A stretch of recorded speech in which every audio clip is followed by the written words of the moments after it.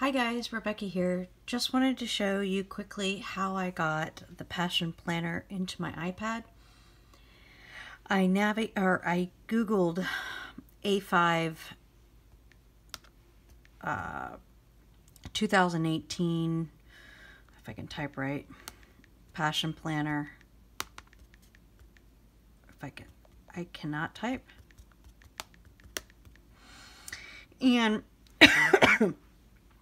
there was this download, so I clicked on that, and right here it says click to download the Passion Planner Compact. So I tap it and up it loads, and this is literally what it looks like. I liked this one because it was a Monday start and it was all on one screen. So I hit this arrow with the box pointing up. That's to share it or print it or whatever. I'm going to copy to GoodNotes. That's the option. You have to obviously have GoodNotes installed before you try to upload it there, or it won't show up as an option. I also have Note Shelf 2 that I could copy this to, and I think I have Notes Plus that I can copy it to as well. All three of those are available, but my preference right now has been to go to the GoodNotes. So I'm going to hit copy to GoodNotes.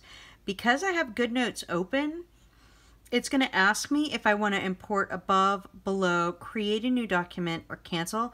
You may not get this pop-up if you have no documents in GoodNotes, but because I do, I'm going to click create new document because I want it to be completely on its own and not embedded into another planner.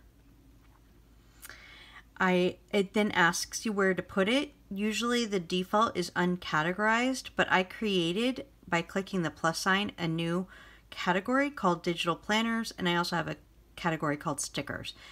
I'm going to go ahead and put it in digital planners, and then I also have a 2018 version and as well as undated, so I'll go ahead and choose 2018.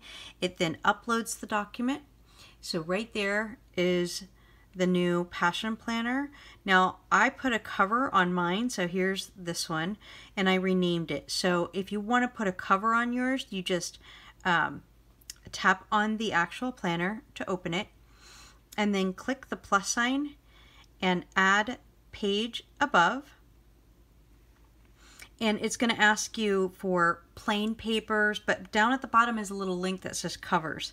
So this is where I can choose a variety of covers, like bright ones or dark ones. Excuse me, I don't know if those are dark. Those are enclosed. And here's the dark ones. That's the one I chose, etc. There's other covers, simple ones, you know, stuff like that. So just take your pick. I'll go ahead and choose something from enclosed, and then you can either write or type 2018, you know, text box, and put 2018 Passion Planner and change the font size to, that's too big, so let's go down to 96, let's go down to 72. Let's try 64, and then I'll go like this, make it one more, 48, and then change the color to black, and maybe the font style,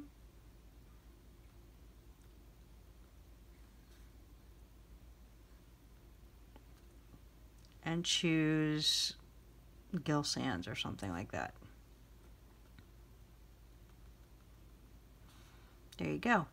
So now I have the Passion Planner cover, and if I look at the pages, this is the rest of the pages.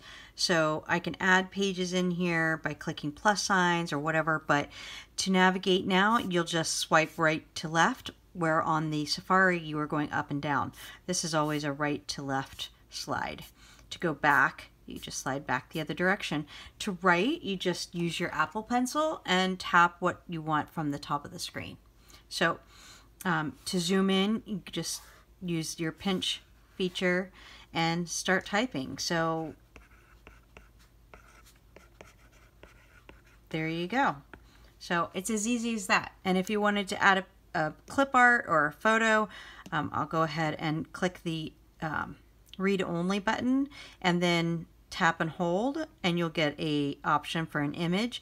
I can take it for my photos, and if I want to import a picture, so for example, maybe I want the an icon for eating, I can put that in there, etc. But that's how you pretty much use the tool. I hope that you find that helpful. Thanks. Talk to you later. Bye.